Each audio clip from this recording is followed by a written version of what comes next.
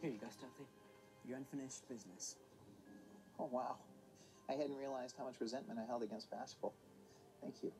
And when you get back, can you tell my brothers I miss them? I will.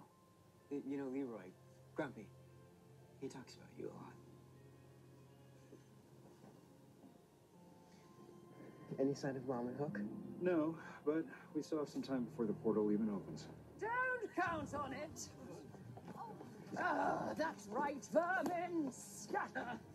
Sorry, Corella, but I don't think your unfinished business is going to take you to any place you'd like. No, I'm not here to collect my story. I want to stay in this marvelous realm. You see, with Hades departing, the underworld is going to need a new ruler. You? Well, that's the only upside to your daughter sentencing me to this fate. But the job would be meaningless without a citizenry to torment. Cruella, we're not going to let you harm these people. Oh, you think I'm just going to keep them here? Oh, no. I'm going to keep all of you here. It's only fair. Considering it was your son who refused to rack me back to life, and you dissolve my James. The best toy in the whole playpen.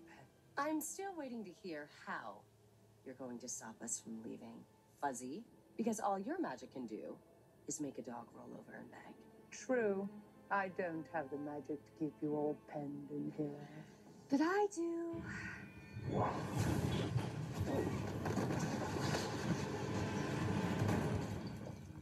Out of the way, David.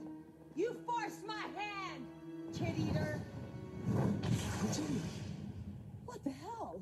That's right. No one's getting out before sunset when the portal closes, and then no one's getting out. Consider it payback, Regina.